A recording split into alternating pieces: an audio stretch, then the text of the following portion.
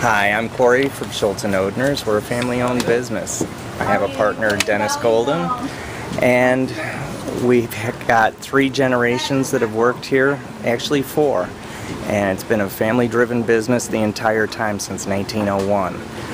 We started out with the Odhner side in 1901, and that was run by a man named Mr. Ode. And then the Schultz family was in Wilmette, and they opened up Schultz Cleaners and Tailoring back in 1901. They were friendly competitors, and about 47 years ago it was merged together. And the family is very important to the company. It's taught all the kids, nieces and nephews that have worked here, value of the dollar. Things aren't handed to them on a silver platter, and it's given them all work ethics. And to this day, they've all become successful people in their own rights. And we hope to keep it going for another 110 years. Our mission is to give back to the community.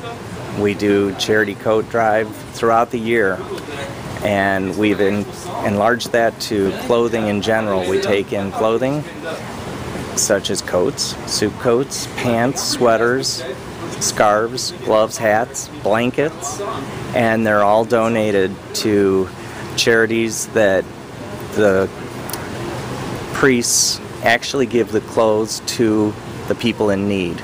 It's done through Kumali, through Church of Our Savior in Lincoln Park, St. James the Less Episcopal Church in Northfield, and through the Night Ministry in Chicago.